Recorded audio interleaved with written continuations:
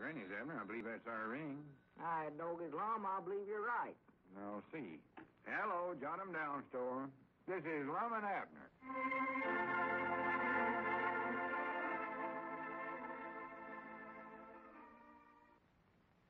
And now, let's see what's going on down in Pine Ridge. Well, Lum and Abner felt a little foolish after they doused a package of Diogenes Smith's pamphlets in water because they thought it contained a time bomb, and then discovered that they had just heard an alarm clock ticking. Lum was afraid to tell Diogenes what they had done, so he delivered the wet pamphlets to the man waiting for them at the county seat. As we look in on the little community today, we find Lum, who has appointed himself air raid warden for Pine Ridge, in the Jot 'em Down store. Abner is just entering. Listen. Well, morning, Abner. Wonderful world. Yeah, wonderful world, Lum. I'm sorry I'm so late getting down this morning, but for the land's sakes, what you got on, a band uniform? Oh, of course not, Abner. This is an official air raid warden's uniform. Huh? How's it look in it? Well, all right, I reckon, Lum. Except I'm feared it's a little big for you.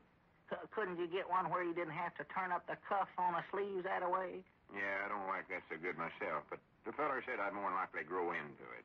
What feller? Oh, the feller that gives out the air raid warden's uniform. Oh, feller from the Giver Man, huh? Well, not exactly. Say, when Mousy comes in, tell him I want to see him right away. I got to sign him up for an official airplane watcher. Yeah, I'll tell him. Well, what feller was it if he weren't from the Giver Man? Abner, don't ask so many questions. That curiosity of yours is going to get you in trouble one of these days. Well, I just want to know where you got the uniforms all. It's official. That's all you need to know. Where I got it is a military secret, I think. Oh, wait a minute. What does that say there on your cap? P-O... Don't read that, Abner. That needs fixing. P-O-R-T... Porter. Hey, Doggers, you going to be a railroad porter, too? Of course not. Well, it says on your cap there, P-O-R-T... I know how to spell porter, but I told you that needs fixing. Oh. You got to change that to air raid warden. I had to get this uniform because it's the only one they had at the at the... Second-hand store? Doggers, did you just buy that thing yourself? No, I never bought it. I rented it. Rented it? But I figured an air raid warden ought to have some kind of a uniform. And it'll look official as soon as I study up some kind of a badge to wear with it. Yeah, well, where'd you rent it, Lum? I'd love to rent me a uniform, too. Well, you can't rent one. You ain't no air raid warden. Oh. Besides, the store's cleaning at the county seat. I picked this up when I went in there to deliver that last package of pamphlets for Diogenes. Oh, I see. And I hope I don't have to deliver no more pamphlets there right away, neither. Hope you don't. That feller at the depot that was waiting for the pamphlets was awful mad when he seen the package was all wet. Well, did you tell him we throwed it in a bucket of water 'cause we thought there was a bomb in it or something? Of course I never told him. Didn't want him to think I was that ignorant. Well, what'd you tell him? Well, I tried to study up some kind of an excuse. First, I was going to tell him that I got caught in the rain. Caught in the rain? Then I seen there wasn't no clouds in the sky, so I knowed he'd never believe that. No. You could have told him he was drowned. No. I thought of that, too, but Kenny saw me walking around the depot there. He never would have believed that, neither. Oh, no, of course not. So I told him a bridge had been washed out, and I had to ford the river on foot. What river? He asked me that same question. I just said the river. Oh. But that weren't the worst part about it. Then he started asking how come the package got wet while I was fording the river and all my clothes were still dry. Yeah? How'd you explain that? Well, I just told him I'd taken my clothes off and left them on the bank while I carried the package across the river. All right, Dogger, that was quick thinking, Lum. Well, then he wanted to know how I got my clothes if I left them on the other side of the river. Uh-oh, that's right, ain't it? Then he got me so mixed up, I don't know what all I did tell him. Well, I just hope he don't report back to Diogenes and tell him all you said. Oh, well, I ain't worried about that. He's too far away from here to do any reporting. Yeah. But don't you never tell Diogenes nothing about us throwing them pamphlets in a bucket of water. Oh, I wouldn't tell him that. Oh, if he found that out, I would be done for, sure enough. Lose my circulating manager job. Neither one of us would have a chance to win that $10,000 prize for honesty and stuff. Yeah, well, don't worry. I ain't... Wait a minute, there comes Mousy. Oh, well, good. Let me get set down at the table in the library here. That's my air raid warden's office now. Yeah, well, what are you going to do with Mousy, Lum? Oh, I got some blanks to be filled out before he can get to be a watcher. Tell him the warden wants to see him. Yeah, I'll tell him. How do I look sitting here with my cap on and all, Abner? Well, never mind answering me. There he comes. Wonderful world, Abner. Yeah, wonderful world, Mousy. Come on in. The porter, the warden wants to see you over there. Yeah, come over here, Mr. Gray, and sit down in front of my desk. Well, I can't sit down now, Lum. I have to put up the grocery orders. Well, this is more importance, Mousy. Come over here and sit down. Yes, sir. So you want to apply for one of my official watchers, eh, Mr. Gray? Well, do I? I hadn't heard anything about it, Lum. Well, you do, I'll tell you that. Yes, sir. But before I can find you one of them, we'll have to fill out this here blank first. Then let's see here. What's your name? Well, you know that, Lum. It's Mousy Gray. I know, but I can't write Mousy down. You must have some other name besides that. Well, my real name is Llewellyn Snavely Gray. What's that again? Llewellyn Snavely Gray. Yeah, I'll put that down. Yes, sir. L-O-O, or L-U, L-E-W. Sir. I guess I'll just make it Mousy. Yeah, I like that better. Let's see, residence. Yeah, you got one of them. Yes, sir. Yes. Place of business. Well, that's here at the store. Occupation, grocer delivery boy. Yes, sir. Born at... Where was you born at? I was born at home, Lum. Home.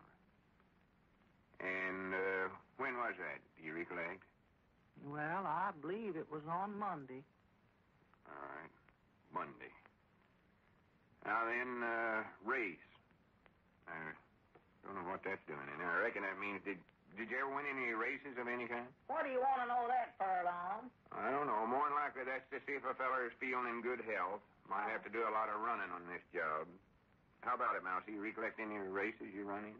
Well, me and Homer Kilgore ran in the three-legged man's race at an Elks picnic once, but we only got fifth, Lum. It was all my fault, too. Is that on the 4th of July?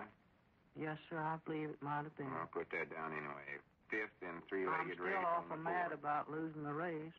I wanted to win for Homer's sake because, well, Homer was just like a mother to me. Yeah. Well, now, what's next? How premiums to be paid? Premiums? Wait a minute, Lum. What kind of blank have you got there? Abner, you keep out of this. Well, that sounds just like them insurance blanks that Squire Skimps always carrying around with him. You better not sign that blank no place, Mousy. Abner, this ain't no insurance blank. Well, let me see it. Just let me take a look at it. I don't think. My doggies, that looks just like them that Squire has. All right. This is one of the Squire left in here once, but I'm just using it temporary till I get my official ones from the giver man. Oh. Come on, Mousy, let's get on with this here. Yes, sir. What diseases have you had in the last 5 years? Wait a minute, Lum. Now, what's wrong? Well, look, there comes Diogenes in the store. Oh, recollect now, don't let him know nothing about me taking them wet pamphlets to the county seat, or I'll be done for Oh, no, I won't say a word, not a word, mind that. Wonderful world, friend. Wonderful world, Diogenes. Wonderful world.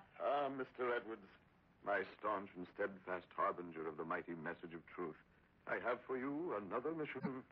Oh, I beg your pardon. Am I intruding upon some private conference? Oh, no. I was just pointing Mousy here as one of my official watchers for air raid duty. Yes, sir. Fact is, I'm going to start him out tonight. He's going to be on guard duty all night long. Tonight, you say? Yeah, that's right, tonight. Well, I'm afraid that's putting too much of a burden on so young and frail a lad. Why not let me volunteer my services and let this old weather-worn frame of mine stand sentinel for tonight? Oh, no, I wouldn't think of letting you do that, Dodge. No, but I insist. With my lantern as friend and comrade, I shall keep a faithful watch during the black and silent hours of night. Oh, no, Diogenes. You got all them pamphlets to print during the night. That's more than enough work for one fella right there. No, tut. We must learn to divide ourselves up and serve in dual roles. I shall stand guard tonight, my friend. No, I can't let you do that now, Diogenes. And I know Mousy wouldn't let you neither. Would you, Mousy? Well, if he really wants See there, Mousy wouldn't let you do it neither. So you just take it easy, Diogenes, and leave all this work to me. To a fella like me that's always wanting to lend a helping hand. Prattle. Well, as you wish, Mr. Edwards. But perhaps I can serve in some small way by spelling Mousy off for an hour or so during the night. Yeah, you do that, I reckon. But don't put yourself out none, Dodge. No, I shan't. I've forgotten my real purpose in this visit. Mr. Edwards, my loyal envoy of the wondrous words of truth and kindness, I enjoin you to dispatch the printed words of honesty once again to our faithful representative at the county seat. At the county seat? Yes. Your last journey there was carried out with no difficulties nor irregularities, was it not? Why, yeah. Yeah, everything was fine. Wonderful. Why do you ask that? No, the question was prompted only by my deep concern for those who labor in the light of the lantern. Now, here, my friend, are the packages you must dispatch to their destination.